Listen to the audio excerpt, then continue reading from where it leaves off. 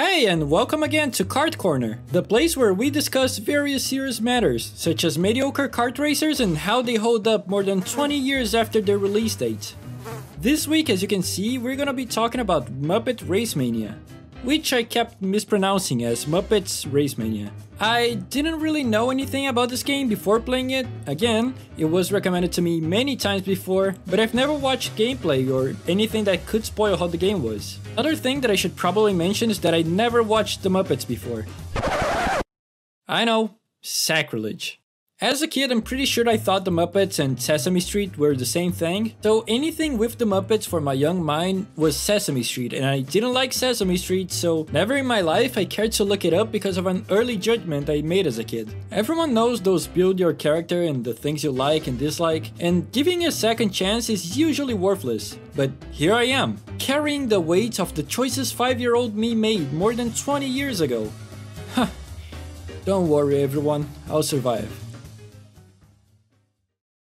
The first time I started this game, I was really happy to see that this was made by Traveller's Tales, a British game dev company who has appeared on this channel before and probably will show up again at some point. One of my favorite kart races of all time, as you might know, is Toy Story Racer, a game that was also developed by the same company. This one, however, came out a year earlier and was made for a completely different publisher, Midway Games. Isn't it crazy how every game developer used to be connected to so many different publishers, which was also used to be connected to so many other different game developers that also worked for different publishers?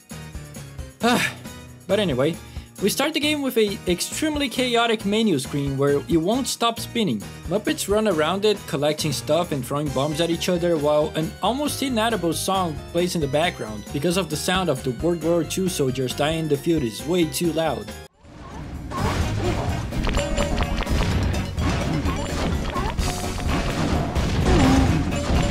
Here you have some options like Meet the Muppets. Very cool idea where you can get to know the Muppets and try them out to see how they play and see a tiny bit of their personality.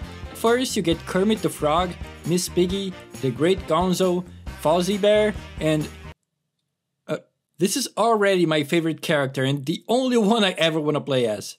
However, there is a total of 25 characters and 25 vehicles in the game, which you can change whenever you're gonna start a race. Safe to say, there are a lot of unlockables in this game. Here's the problem. I was really confused as to how I was supposed to unlock them. I played races and tournaments and didn't unlock a single car or character in the game. But I mean, come on, look. You get to the main menu, and here you can select Meet the Muppets, which only lets you test the characters, Game Status, which lets you check the progress in the game, Select Course, which lets you pick the race you want to play, and Tournament, which it's exactly that. So, how do you play the campaign in this game?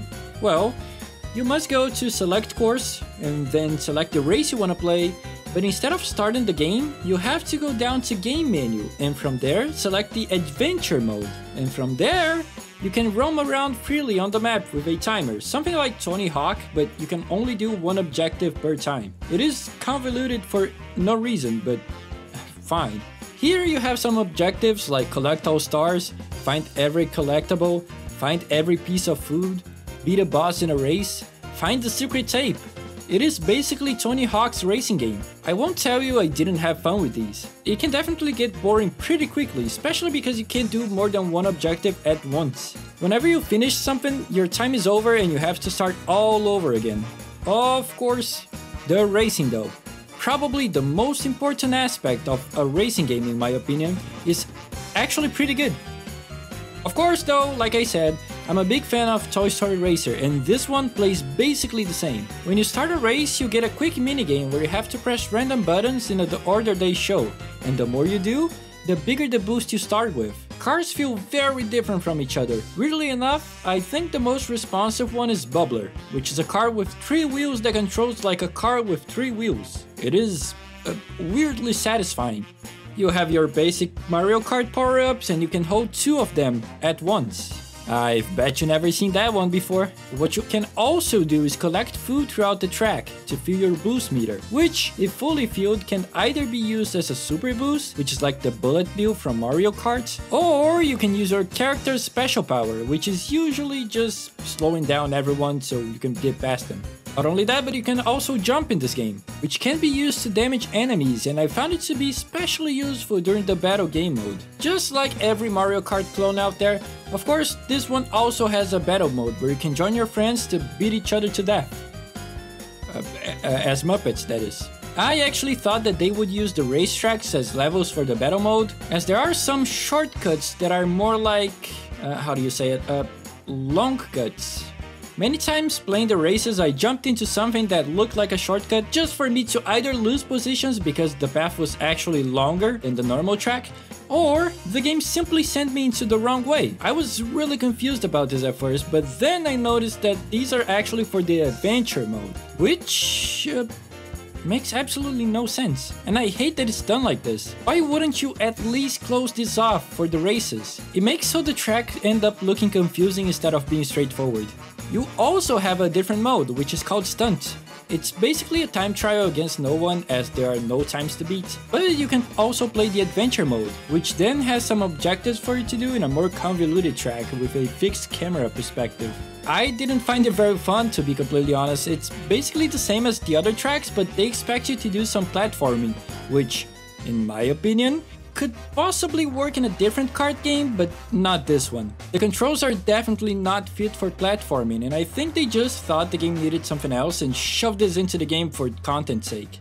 The music in this one I wish I could tell you more about, but what I can't say is that I find it pretty fitting for the game. I don't know what Muppets music sounds like, but what I found is that apparently the title screen song is also in a white CP made in 2020, where Buzz Lightyear catches COVID-19. Yeah, I have no idea.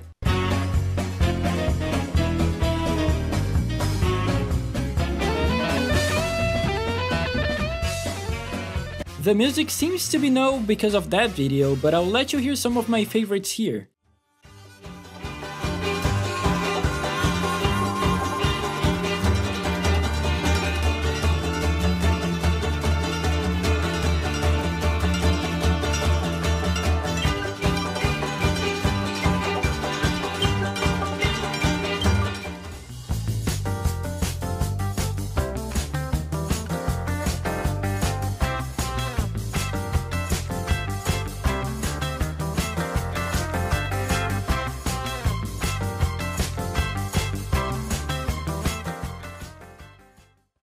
Also, I cannot help myself and not draw some comparisons between this and the music in Toy Story Racer, which of course it's made by the same company. I love the swamp track, by the way.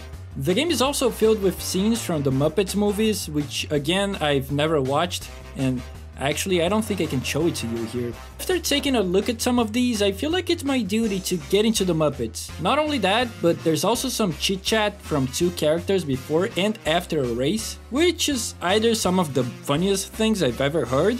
This is the scariest part of this race. The graveyard? No, the drivers. Oh! Or some of the worst. You're a real winner. You're being awfully nice. Oh, I'm sorry, I meant whiner. Oh!